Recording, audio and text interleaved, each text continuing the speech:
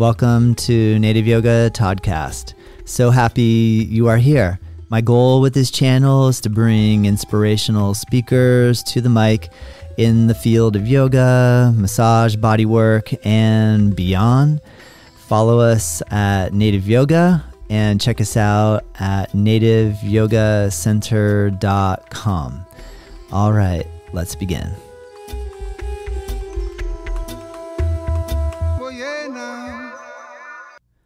Welcome. Today's guest is Holly Gastil.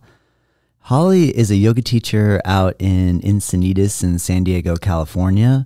I met Holly when I first started practicing in Tim Miller's studio when he was on the E Street location in Encinitas in 2004. And Holly was practicing there, and I remember her clearly. I remember being amazed watching her practice. I remember coming into that studio and just being in awe of the level of dedication of all the practitioners, the sincerity, the humility. I remember my first session practicing with Tim Miller. Tim and I had come back from India after practicing with Patabi Joyce in Mysore. And when we were in Mysore, Patabi Joyce had said, well, if you're from San Diego, then you must be Tim's student. And I had not studied with Tim before, so it was one of the greatest blessings, really, to be able to go back to Encinitas or to California, to Southern California, and stumble into the Ashtanga Yoga Center on E Street. And I'll never forget the first time I practiced with Tim. I was nervous and excited, and I got to a pose that's called Kukutasana, rooster pose. That's where you put your legs in lotus, and you try to slide your arms through the lotus, first coming to Garbha Pindasana. You roll around on your back 5 to 8 times clockwise. You pop up onto your hands, and you're holding a arm balance with your legs wrapped around your arms in lotus. And I've been struggling with that pose so much when I was in India. I did not think that Patabi Joyce and Sharat were going to let me go beyond that pose because my lotus was so miserable. It hurt. It was so tight, and I just could never get it. I've resorted to trying to put coconut oil on and slide my arms through, and it was one of my nemesis pose, and I had so much challenge with it. And I came in, and I remember Tim looked at me and kind of, that's not going to cut it. And I went, oh no, because I'd already had a bit of a mishap with this pose where I blew my knee out, and I was not really interested in getting pulled on. And Tim came over, and it was like a magic trick. The way he effortlessly applied pressure, slid my arms through, wrapped me up in the Garbha Pindasana, rolled me around 5 times, popped me up into Kukutasana. And I had such an incredible reaction to that. Like something inside of me welled up with so much excitement and enthusiasm. I was just overjoyed with, just stoked. I was like, and I got out, and the first thing I thought was like, I gotta call my mom and I gotta tell her. I called my mom up. I'm like, my mom practices yoga. My family, my mom and dad do. And I was like, Mom, you won't believe it. I just had the most amazing yoga class of my life. And I just gave her the whole lowdown, and she was obviously, thinking, well, that must have been good. You seem pretty excited, but it was an incredible era. Personally, the vibe was just amazing. And Holly was there, and I'm just so excited that I had not a chance to meet her. And then times going back and studying and practicing out there, slowly over time, I've gotten a chance to cultivate getting to know Holly. And so that's why I'm really excited to share this conversation with you guys that Holly and I have. And I hope you enjoy. Holly, I'm so happy to have you here. How are you doing? I'm doing good. I'm happy to be here. Thank you. I'm doing really good. Thank you so much. I was reading about my journey on your website, and it got me so excited because the way you shared your experience, so the listeners understand or know that, you know, you started practicing Ashtanga or yoga back in 1994. Is that correct? Mm-hmm. That's correct. And I was just thinking, like, when I started doing the math, like, so that would put us at like in 2024, that'd be like 40 years of Ashtanga experience. That's incredible. It's been a journey, that's for sure. That's amazing. That's a solid amount of time to stick with one thing, to be steady with. Yeah. I love it. That's amazing. And I guess one thing I remember as I was reading about your journey, you were mentioning how, well, first of all, you mentioned practicing with Rich, and I love Rich so much, and so that made me smile when you mentioned your history with him. I didn't realize all that in terms of how you, and I'd recommend everybody who's listening to go to your website, hollygastil.com, and give it a read. I think you did a great job writing it. But you kind of mentioned that you, like, when you started going to Ashtanga Yoga Center and practicing with Tim Miller, that you were nervous and apprehensive. Like, there's a reputation, and you were like, oh my gosh, will I be able to hack it or handle it? And that's I remember feeling that exact same way. And I feel like that's such an interesting part of the history and the era. Can you share any thoughts about your kind of introduction to Ashtanga Yoga and what you were thinking back then? Yeah, I had started practicing Ashtanga Yoga at a gym called Frogs with actually Dominic Corigliano taught there and Allison Lewis. Nice. And I stuck mostly with Allison because she taught a basic Ashtanga class. And then Allison was going to India. And so I also took a different class with her where I met Rich at this place called Circle of Friends in the evenings, right? Mm-hmm. And she was going to India. So Rich had already started going to the yoga center for a little bit. And I was too afraid. And then Allison said, you got to go. And then I thought, well, Rich is there. and he'll be my friend there. So I went just to the lead first series. And I don't know if you've ever just taken a Ashtanga prep class, but Ashtanga prep and the first series are a little different, to say the least. Right. So my first series class, I was so nervous. And then, you know, Tim was teaching, and some of the poses I hadn't really ever seen before except for pictures. Yeah. So like all the Janu Shirsasanas and all the Marichasanas, you know, Bhujakidasana, all the more difficult poses. Yes. Sometimes I was just sitting there next to Rich going, oh my God, what am I supposed to do? What is going on? I'm not naturally I'm flexible now, but I'm not a naturally flexible person. Yeah. So at this point, I could just barely touch my toes on a strong day, you know. And so I was really eye-opening. Yeah. And just meeting Tim for the first time and under those circumstances, yeah, I just felt like, wow, I'm so nervous. And then it was actually Rich who said, you need to start coming to Mysore because that'll really help. Yeah. And I thought, going to Mysore? I can't even do this first series class. Right? That seems like that's going to be the super advanced class. And how am I ever going to start that? Yeah. And you're like, oh my God. And then he's really going to see me practice. And I'm already a nervous wreck when I'm there, you know. And Tim is great. He's so funny. And he has this great sarcastic sense of humor. Right. That I really love. And at the time when he would say things, that would even make me more like, oh my God, now I'm more nervous. Because you're becoming, sorry.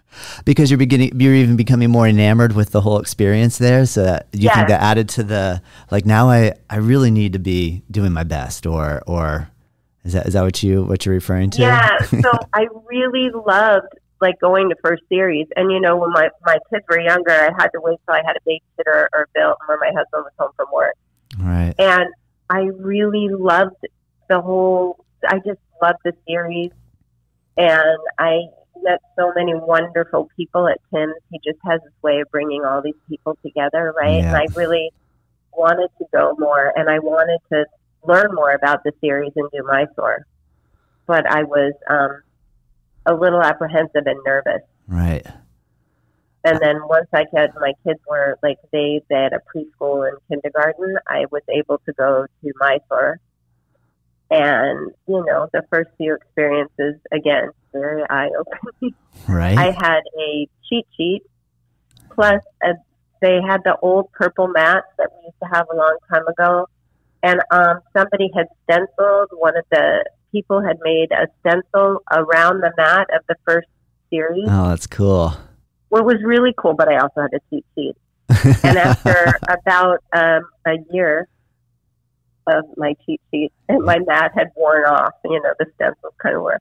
Tim comes up to me and goes, I think we're going to take that away from you now. And I was horrified, like, what? My teddy bear, my it's my security blanket. I must have this. And then we took it away. That was it. And obviously you were probably ready to go, and it was a perfect time. You were ready for it. I was ready. I was probably ready for it before, but I think he just felt maybe that I needed it a little longer. Yeah. And also there were still poses where he would come up to me and go, what pose is this? In terms of like, what facsimile of a pose is this? Oh my gosh. You're like, well, it's supposed to be Mari Chasana, but Oh man, and this was all on E Street, I'm thinking. Yeah, this was all E Street. That's where I started. That's where I first saw you was at that studio, or I remember you from there. Oh man, what a classic place, right? I mean, I'll never forget walking in there and seeing the little box over to the right to put your donation into, and that just blew my mind. Like that experience alone was like, wow, this feels authentic and unique. And oh man, and the architect or the decorations on the wall with the painting, and I'll never forget that little picture of the person with the mountain doing the yoga pose in the bathroom. Oh, yeah. And just little things. And I had been coming from like hot yoga, so I was like, it's kind of cool in here. Like Southern California is like kind of chilly sometimes, and so there's that one little heater kind of back there. The one little heater. I always try to get by that thing to kind of somehow warm up, but what an amazing vibe in that space. That was so incredible. I loved it there. I even loved the leaky bathroom on the side. Do you remember that? Like the water stain element, like where it would come through? Yeah, and also sometimes you'd go in there and there'd be a little leak happening, or, or some with some, well, that's not flushing really well today, or it's not, I loved all the quirks. I loved even, by where the heater was, it used to rain, and if it rained, it rained right there. That's right. So that part of the carpet would get a little mildew. That's right. And it's weird when we moved to the Forum how much I miss that. I know it's weird because the Forum's so pretty and so nice, and the floors were really nice. Yeah. But there was something about the carpet and the concrete. I don't know. Yeah. I agree. Man, I hear you. That's really cool. I'm curious. Well, you're still there. You're still in the area. You live in Carlsbad, am I right, or Encinitas? I live in Solana Beach. Right by Encinitas, yeah. Nice. And can you explain how you're teaching these days? How have you evolved with the current just evolution of things? It's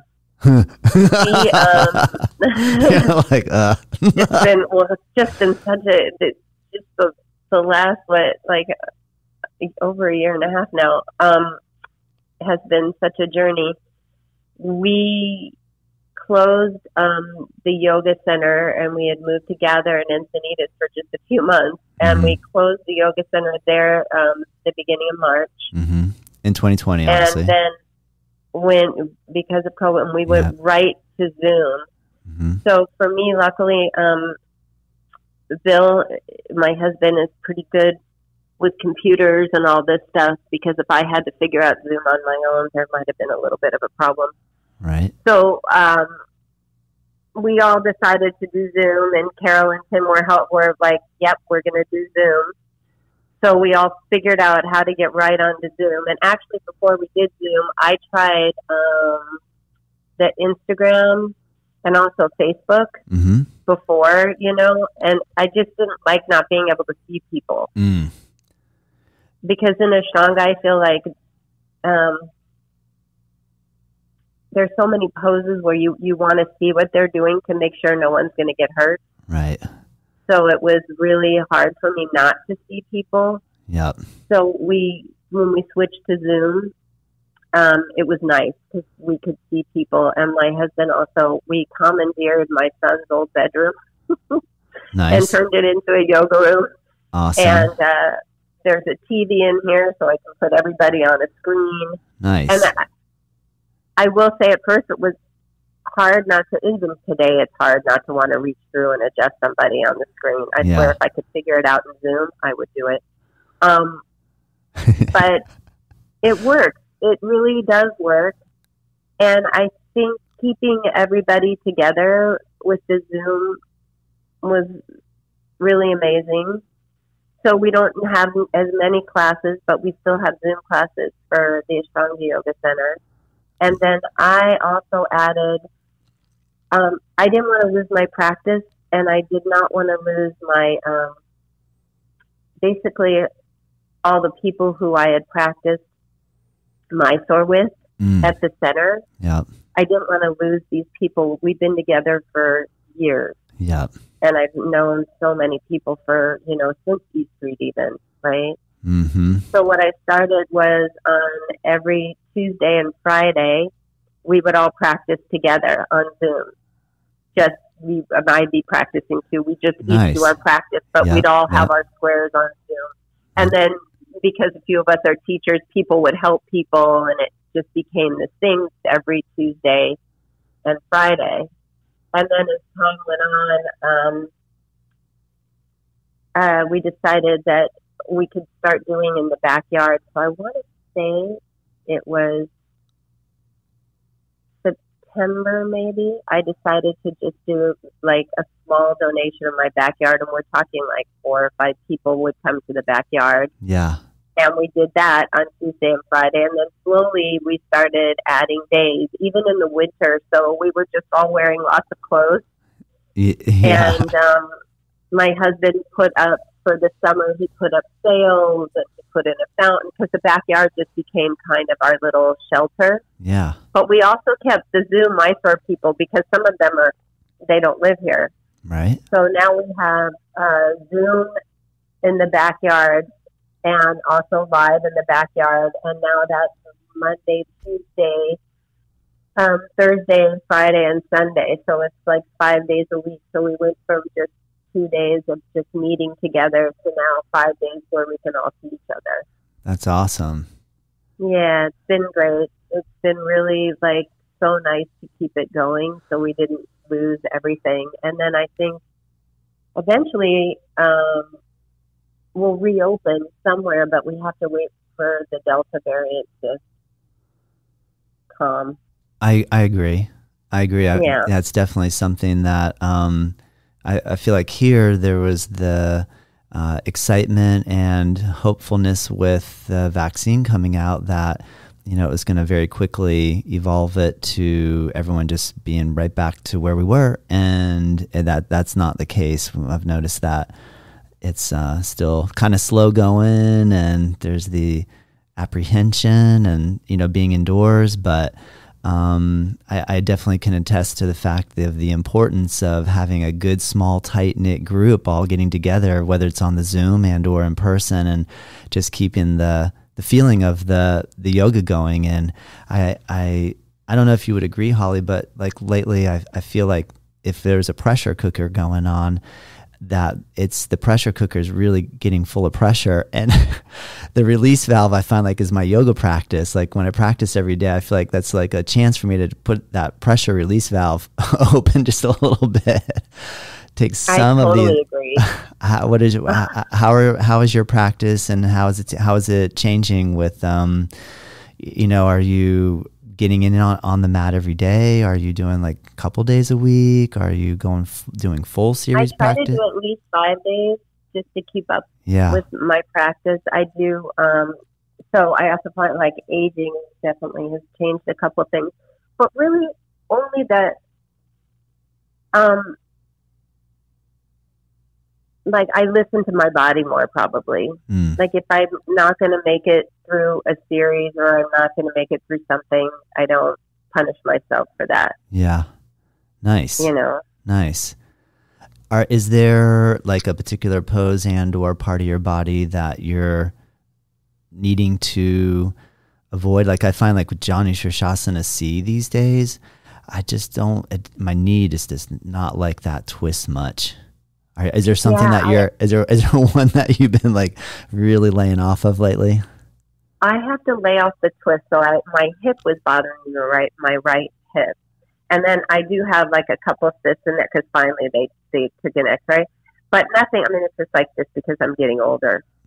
So, but what they did see, which I thought was really interesting because my back doesn't hurt, is that my sacrum will sometimes hurt, and the reason is, I guess, S1 is rubbing. So there's like it's called some kind of. I should have looked it up before I spoke to you. It starts with a BRA, so I call it the Bras disease, but that's not the name. Just, not the name. It's good. It's unique. It's something unique to you. Yeah.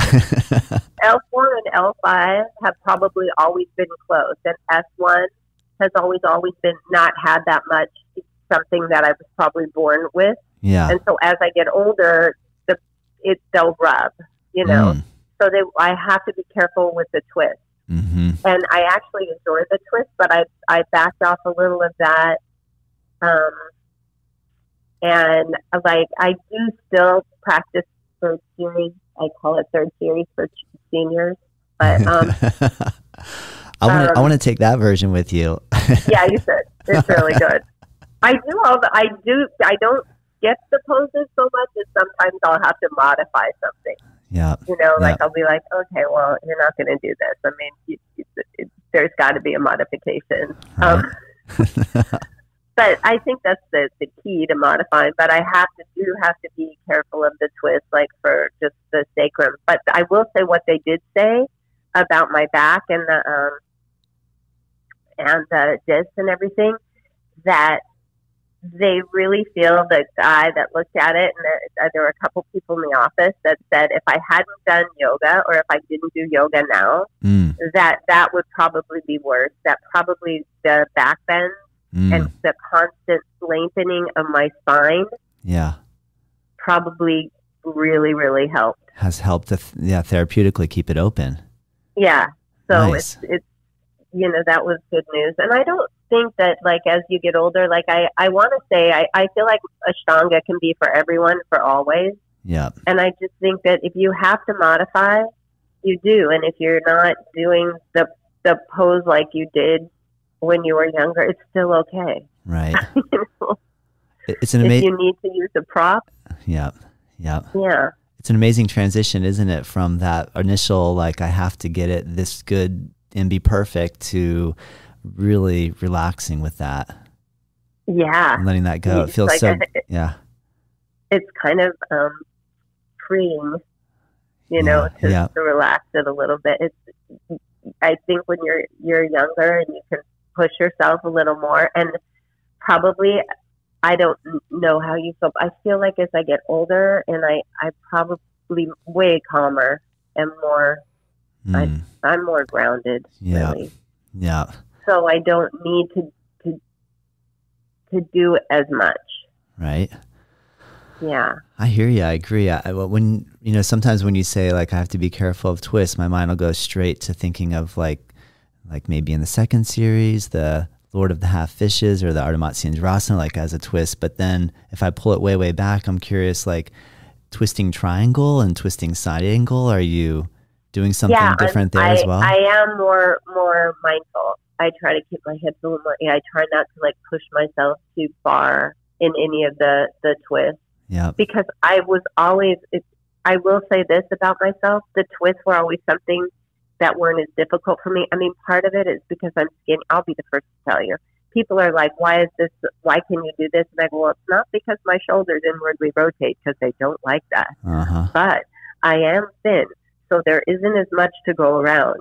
And believe me, I know it's a cheat. I'm right there. It's like, people go, why are you doing that? And I go, how more like, how is that happening? Right. And I go, well, part of it is I don't have that much to go around. Right. So it's going to be easier for me. And also I'm very twisty. That's one of it. So it's easier for me. So that's been an interesting thing to back off, always, because it was something that from the beginning I could actually do. Right. Yeah, good point. Like, the one thing that you're like was my natural way to go. Now I have to learn how to not even do that. Yeah, it's like, really? Come on. But it's all good. I can still do it. I definitely don't go as deep as I used to. I hear it's you. Fine. That's cool. I agree with you. You know, I feel like we were really lucky because Tim was such a lover of pranayama, and had he not, I probably wouldn't have been exposed to it on such an incredible level. Is that something that you enjoy and still practice, or is it something that was always dreadful and scary? Pranayama. Yeah. Yeah. We still, so I don't usually go through the full sequence. Uh-huh. I do, sometimes we call it half pranayama. I call it baby pranayama. Mostly because because I've been teaching more, I don't have the time unless I get up earlier. But I go through all the first half of pranayama, through all the alternate nostrils. Yep. And then before Vashrika, I close out. Nice. So it's about a half hour instead of, and the full pranayama used to take a little over 50 minutes. Mm-hmm. And so if I have a space where I can do it, then I'll do it. And I will admit,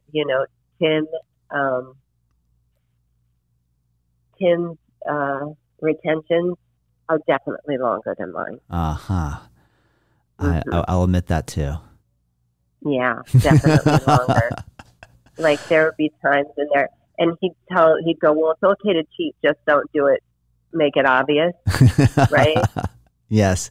So we do a workshop in Shasta, and we do it. It's Tim's old retreat. Yeah. So Tim used to go up to Shasta, which is my favorite thing of all time. Let me just tell everybody now. I looked forward to Shasta every year, and this year was my 21st year in a row. Oh man, that's awesome. I know. How many years in a row? I couldn't give it up. What? How many years in a row? 21. Nice. Years in a row. Yeah, I know. I couldn't give up Shasta. So when Tim decided he wasn't going to do Shasta anymore, just because it is a big undertaking. Yeah. And so he had decided about 4 years ago that the undertaking was just too much. Yep. And he wasn't going to do Shasta anymore. And I thought, well, it may be too much for you now, but you never know. And I still think that you never know when you'll want to come back. So I'm not going to lose Shasta, right? Yeah. So I keep it going. We just do a week there. And we've done it for the last 4 years, even last year during COVID, although it was just very few people. Yeah. And we were masked at all times. But we did make it through. But in Shasta, we do a half pranayama, and there are sometimes new people to pranayama. And so I would actually teach them how to cheat so that it couldn't be detected. Can you teach me how to do that? No, yes. yeah. Uh-huh. Mm-hmm. You're like, I can't. That's awesome. Yeah. That's amazing. That makes me think then, Holly, my mom and dad went on the Shasta trip with Tim one year. So that obviously you met them, or they were there 1 year with you then. Oh, do you know if they went first or second week? They did the first series. So I think wouldn't you guys always do like first series the first week and second series the second? Yeah. Yep. Uh-huh. So I can't remember what year this would have been. I'm thinking probably 2010 or 11. Oh, I had to meet them then because I would have been there with my whole family. I was so jealous that I know. It became our family vacation. My kids were the first kids to go to Shasta, along with Cooper, which is our friend's son. But they were the only kids there. This year, we had 11 kids. Nice. I know. That's awesome. Really amazing. It is cool when the kids get excited to do stuff with mom and dad. Oh, my kids would still go. Like they're 29 and 31. And if Carson wasn't working, he would have gone. And Wyatt's in Thailand, so it's, it's a little far. But yeah, it's still one of their favorite trips.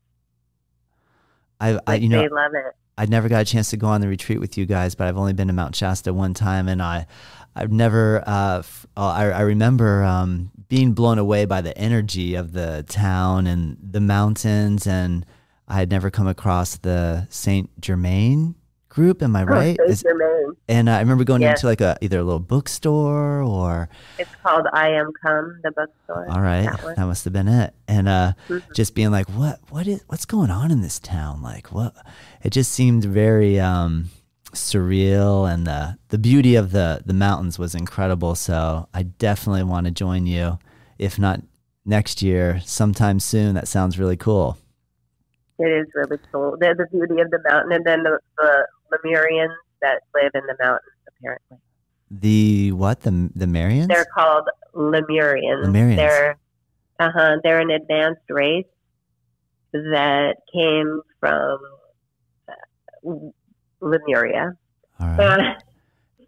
And there was a whole book written. I can't remember the guy's name. You'd think I would remember, but I don't. But they apparently live.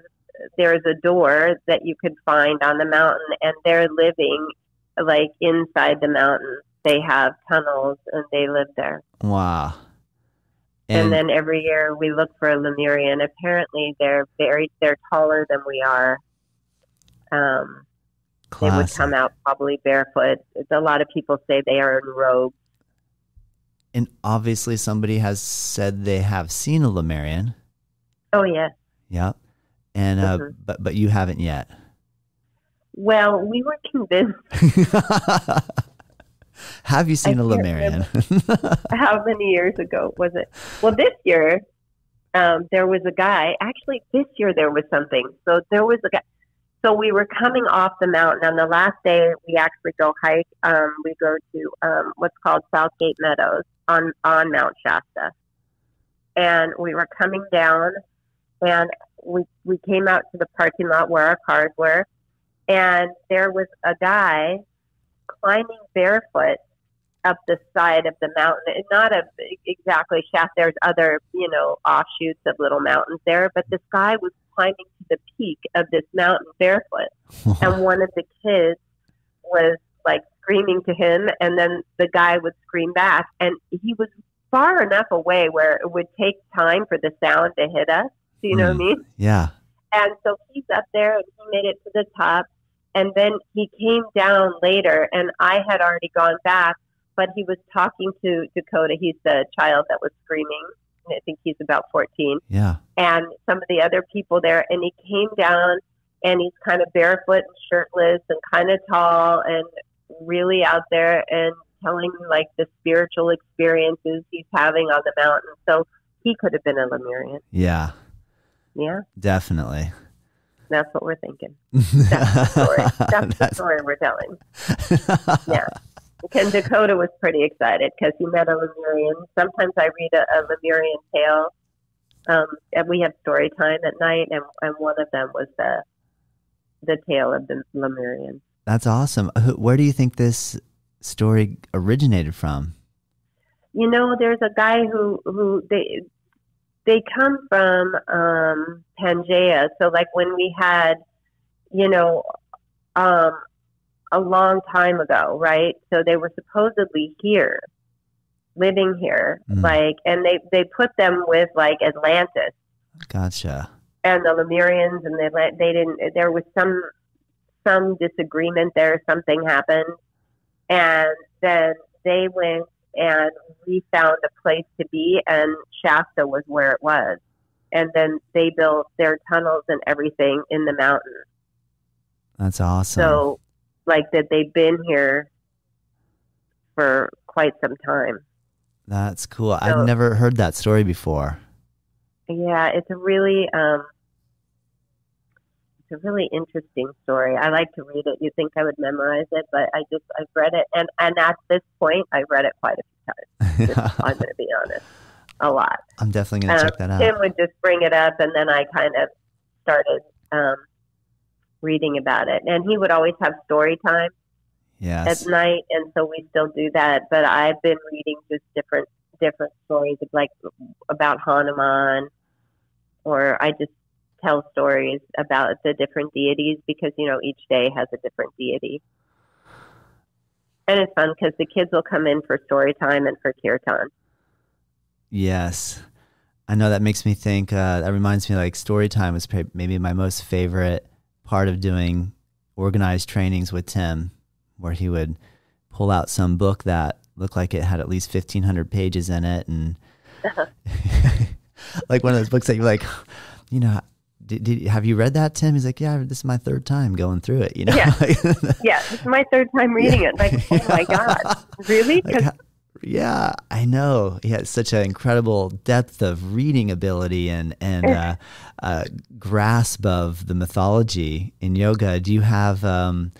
I guess when I was reading your About My Journey on your website today, and you made reference to Hanuman and Lakshmana and Tim and Rich, and not to get emotional or anything like that, but can you explain that correlation so that people that don't know about the bond between Hanuman and or stories out of the Ramayana where you would make that distinction?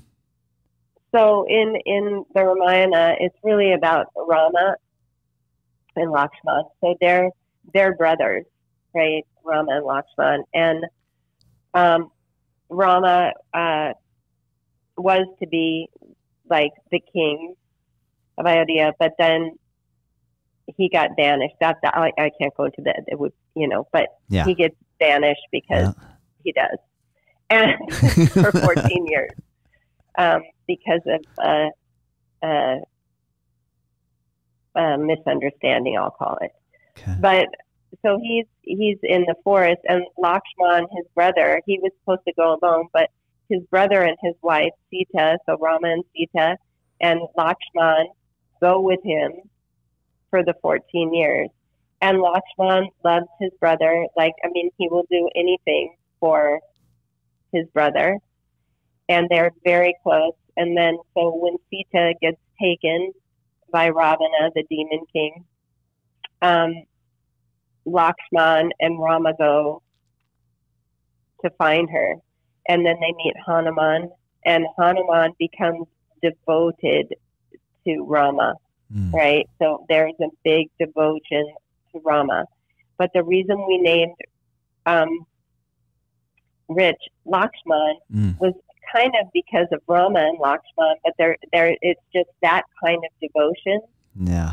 Like Rich was always there for Tim, and they had like a brotherly relationship. Do you know what I mean? They were, it was like, they were just so close and so in tune with each other.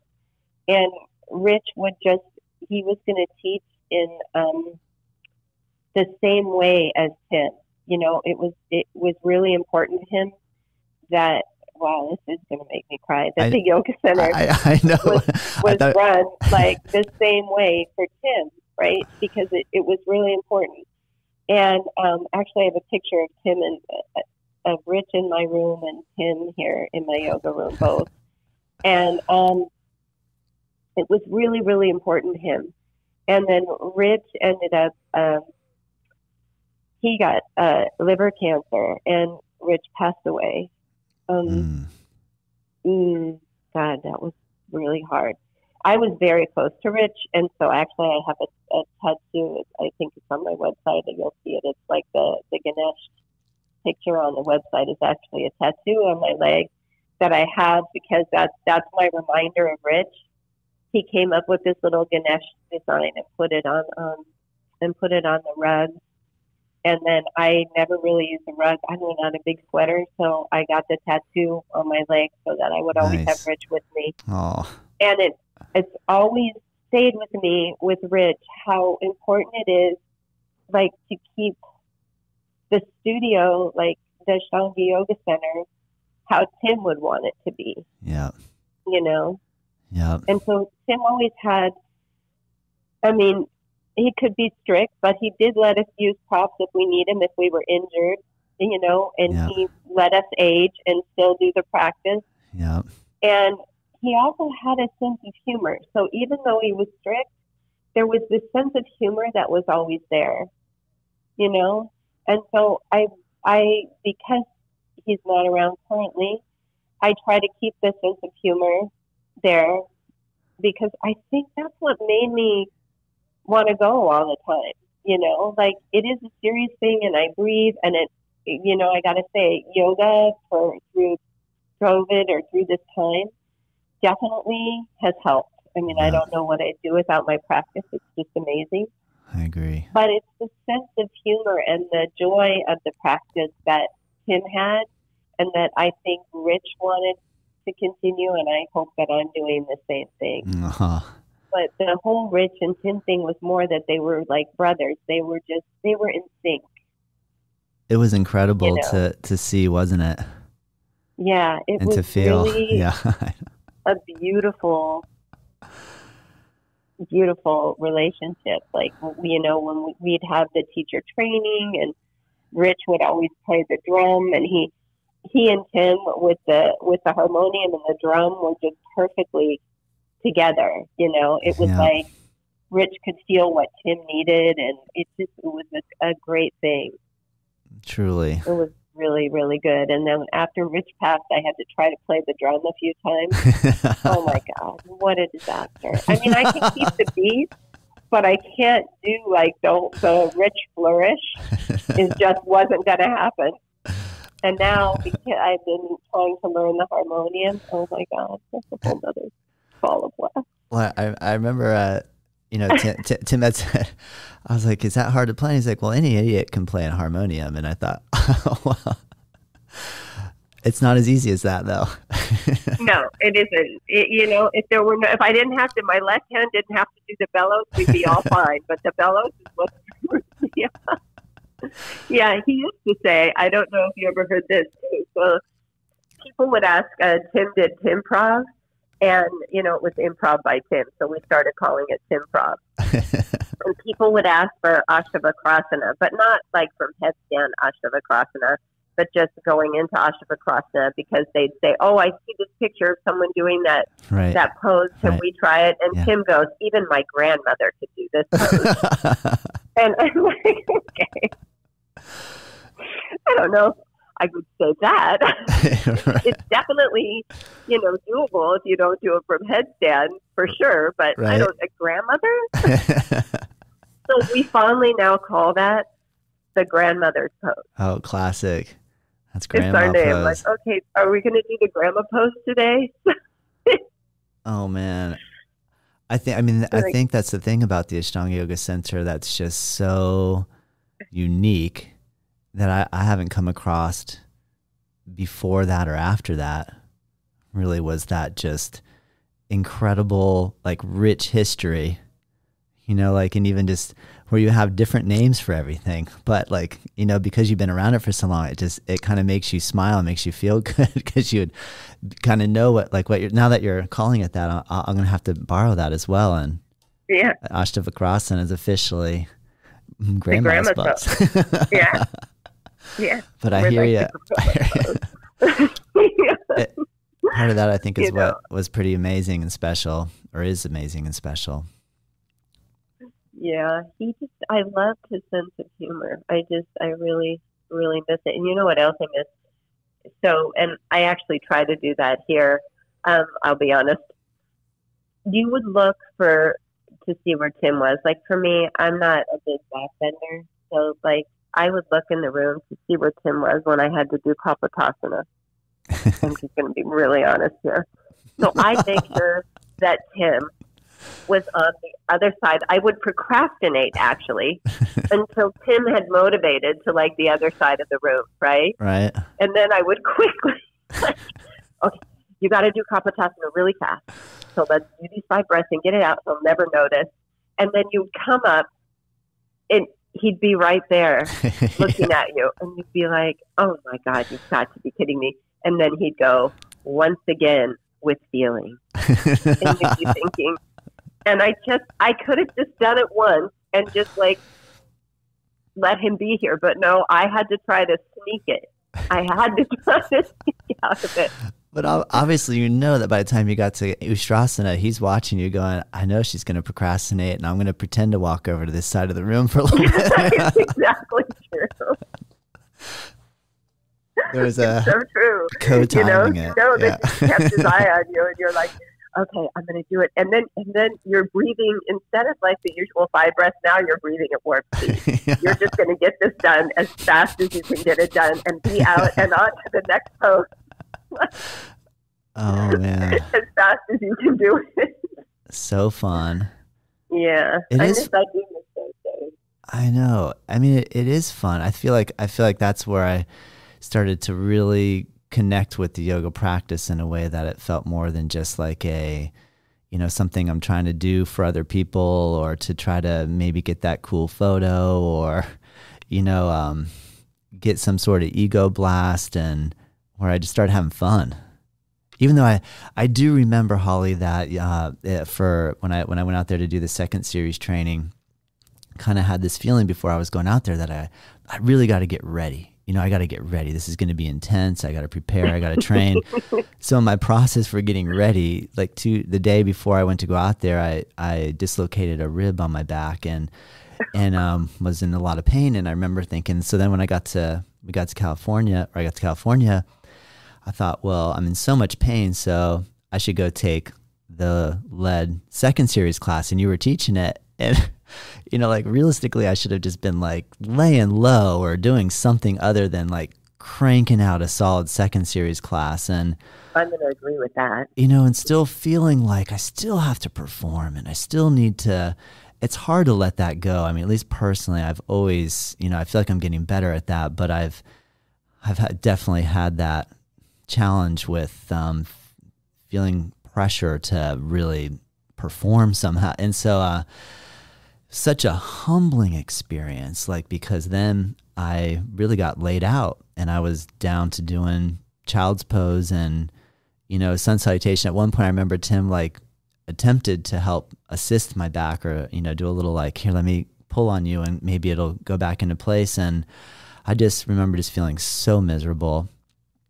And thinking, also whenever Tim would pull out the harmonium, I always had this feeling of like remembering when I was in church, and I just didn't like singing hymns in church. It was something I never really enjoyed and never connected with. And I kind of like not want to roll my eyes, but be a little like, oh boy, now we're going to sing songs. I just wasn't really feeling it. But during that training, because my rib, I was in so much pain basically. And Tim would start playing the Hanuman Chalisa, and I just started crying and bawling, like quietly, like I don't think anyone else knew, and I really connected with, that's when I really just went, oh, now I get it.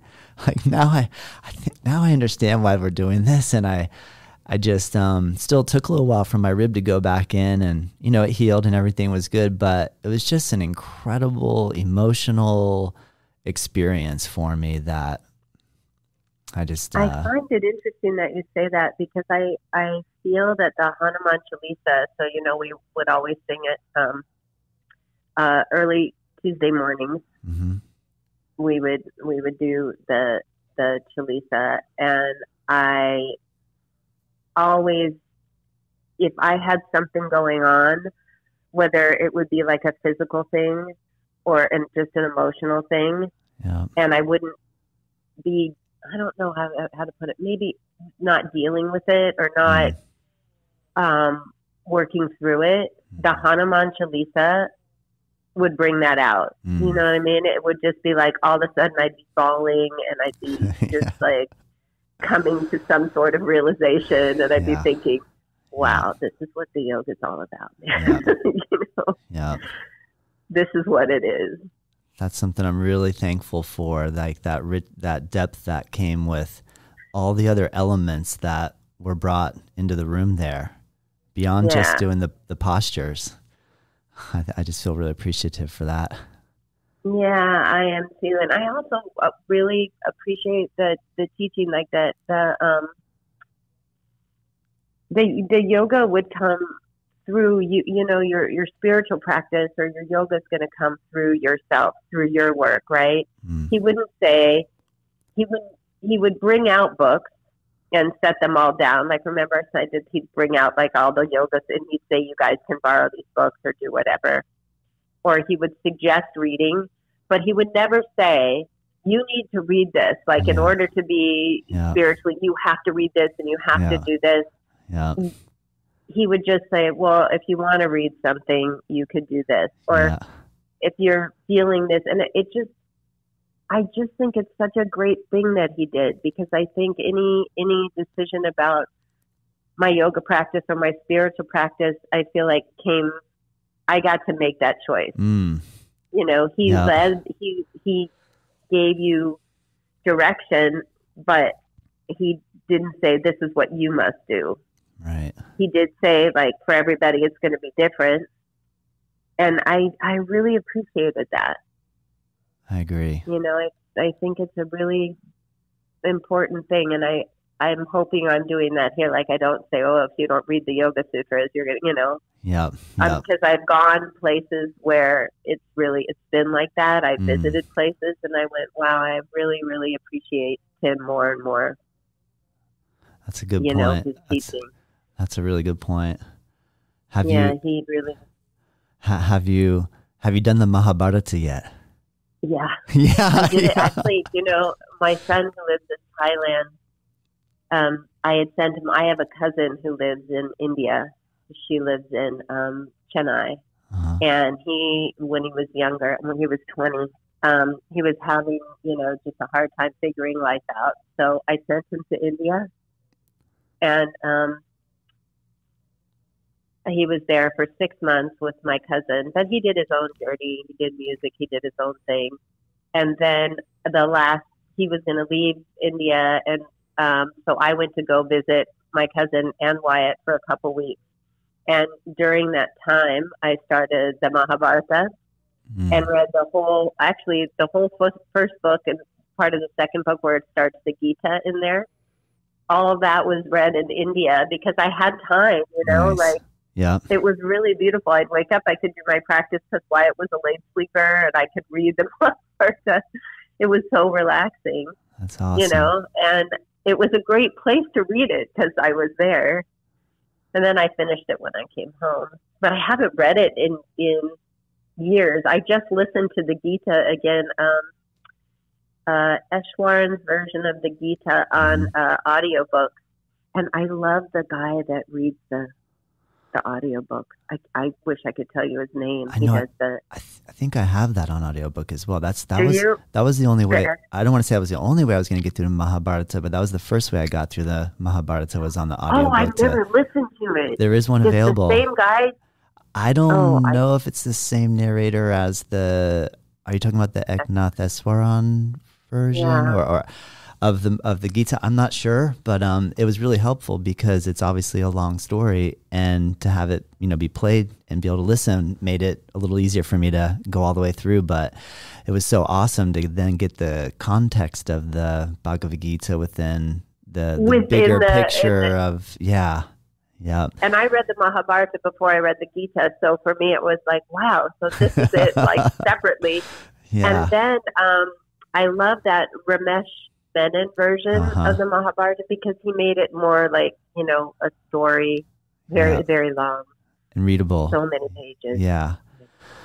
But yeah, I did love that, and I love the Ramayana. I actually love the Indian myth more than probably anything. I really do. I love reading all the stories. I agree. Big on the stories. I would love when Tim would tell us stories. I would be like so rapt, like, oh, it's story time. I'm so in. No. Or I'd make him in improv. That's what I would ask for. Like he'd make us do a pose, like a rishi pose, and I'd go, oh, but can we have a story with it? Like to make it more doable. There's a Bhairavasana pose in third series that may not be my favorite pose. It may not be my least favorite, but certainly isn't up there with my favorite pose. But the story that goes with it makes me laugh. So I'm like, all right. Maybe I can do it. I can do it. Just so people know, isn't that Bharavasana is like the terrible Shiva pose? Isn't it like the Shiva, the scary off Brahma's head. Yeah. And you have your leg behind your. To do it. You have your leg behind your head while you're doing a one arm side balance. So it's not easy, to say the least. No. So what's the story that goes with that would make it more pleasant? So Shiva, he's always on Mount Kailash and he's always meditating, basically. That's his thing. Uh-huh. And he doesn't like to be disturbed. If he's done meditating and he goes somewhere, it's fine, but he really doesn't like to be disturbed. So Brahma needs his seed for something. And so he goes over there and he's like, I got to bother you because I need your seed. And first of all, Shiva's disturbed because he's been bothered. And second, he's not going to give his seed. He's like, no, I don't think so.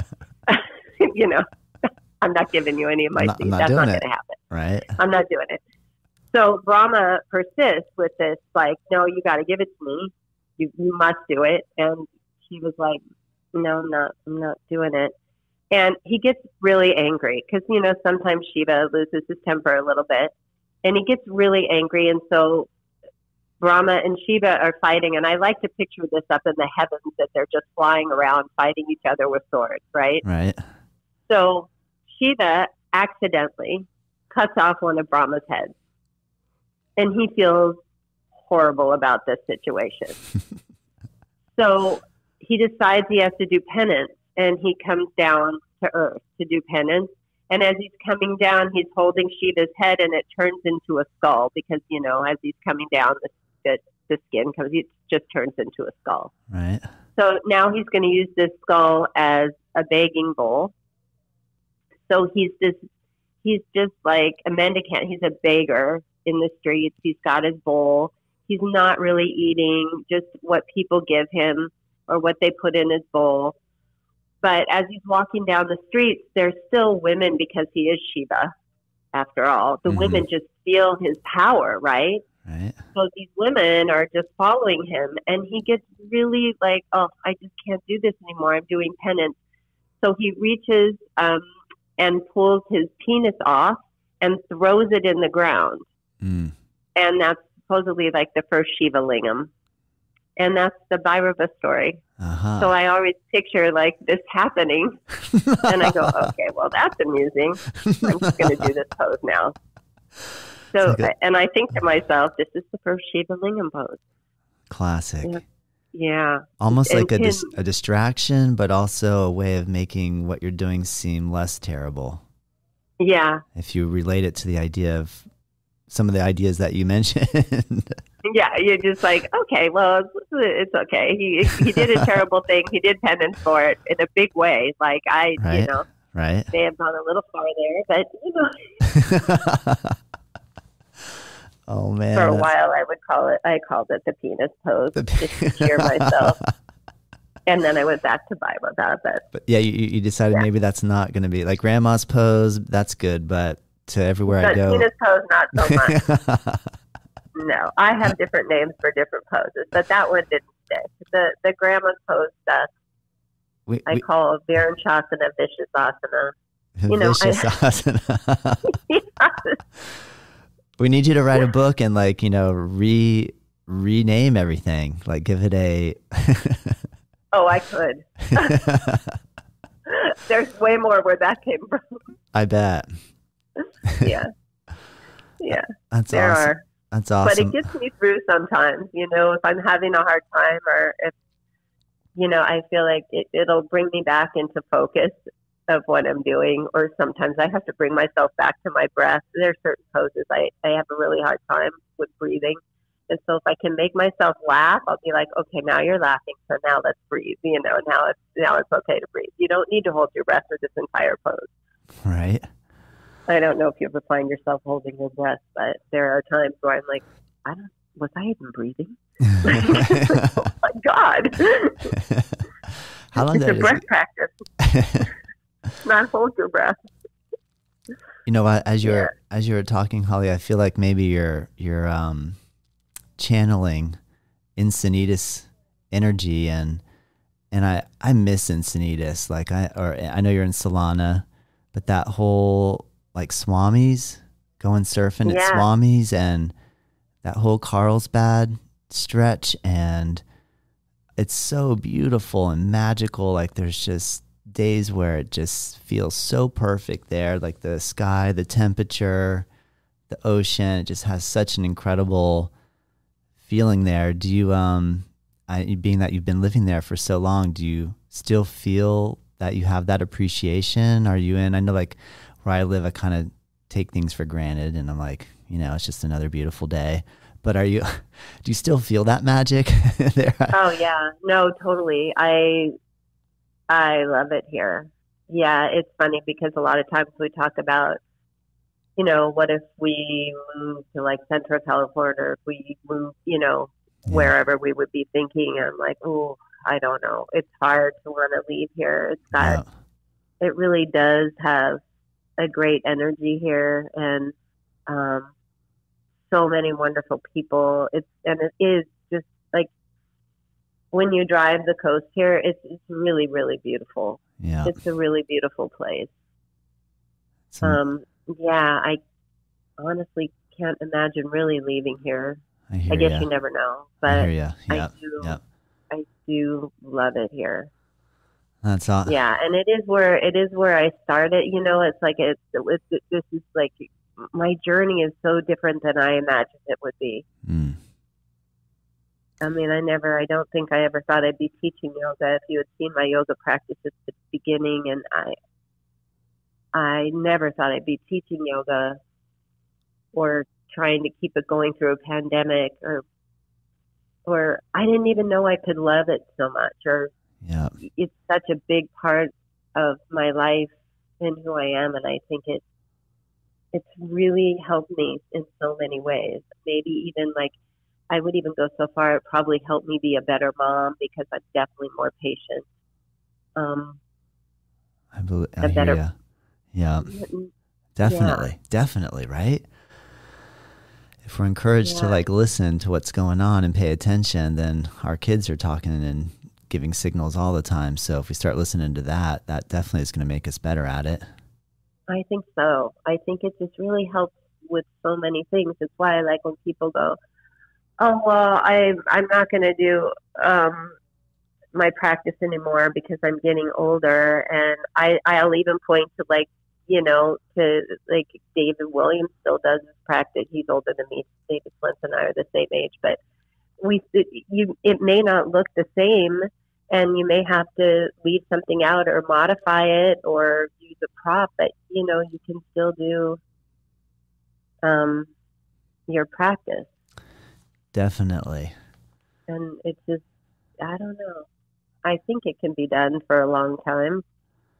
I plan on it. I plan on it too. I plan on at least trying. I think when I do a sun salutation with cow and cat in child's pose, like if I get that little area that keeps getting re-triggered, and I'm starting to listen now and not push it and just kind of cow, cat, child's pose and come back up to standing.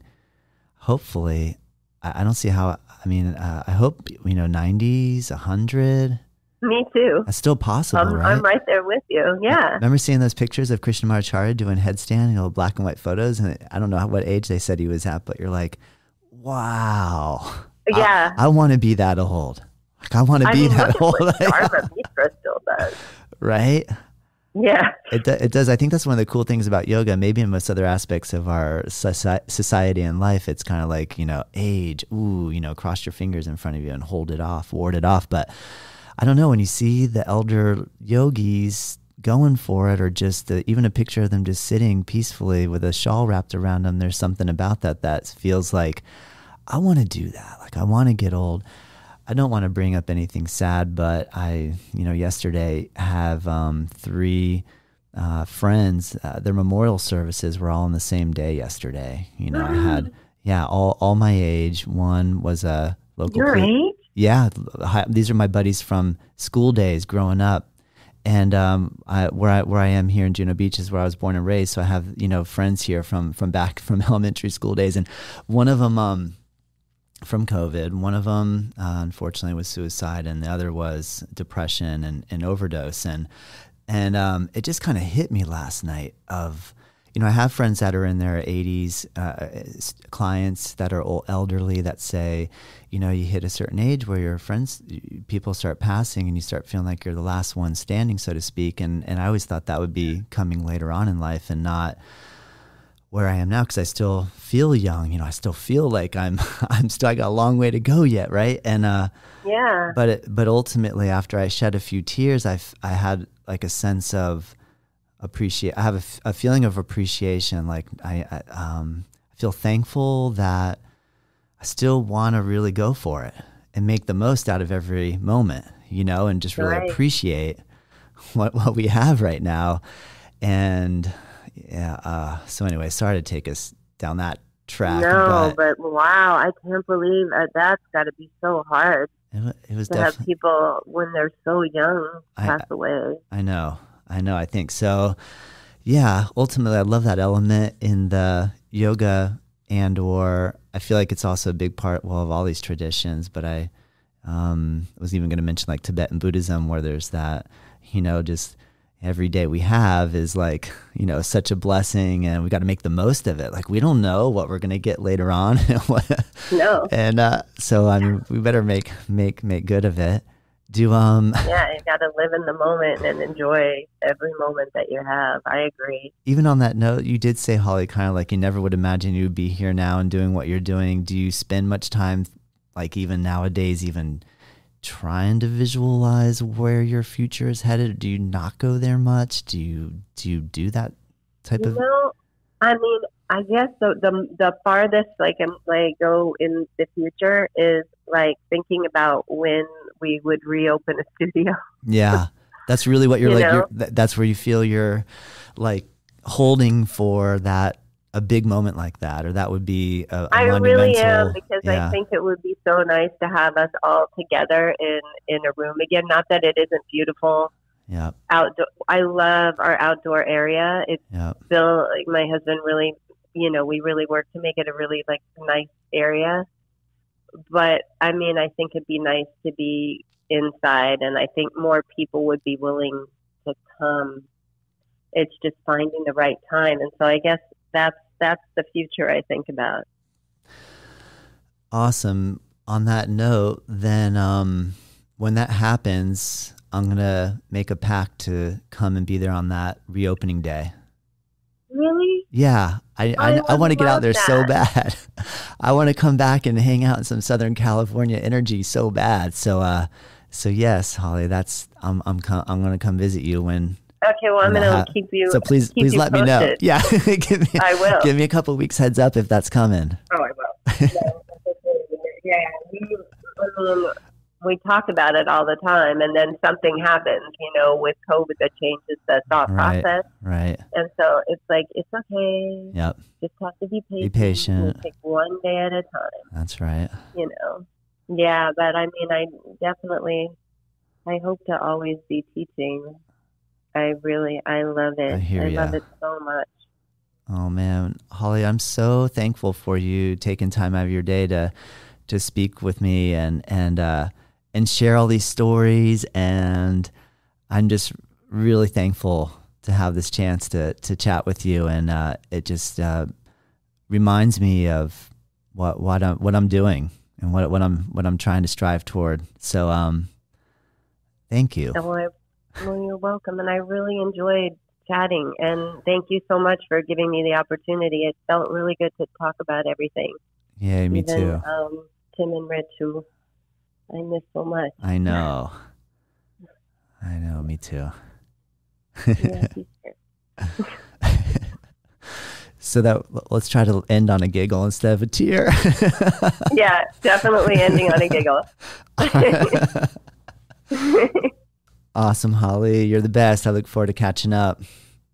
Yeah, me too. Thank you. Take care. Please check out Holly on her website, hollygastil.com, spelled HOLLYGASTIL.com. I'll put a link in the notes below. Native Yoga Toddcast is produced by myself. The theme music is dreamed up by Bryce Allen. If you like this show, let me know. If there's room for improvement, I want to hear that too. We are curious to know what you think and what you want more of, what I could improve. And if you have ideas for future guests or topics, please send us your thoughts to info@Native Yoga Center. You can find us at nativeyogacenter.com. And hey, if you did like this episode, share it with your friends, rate it and review, and join us next time.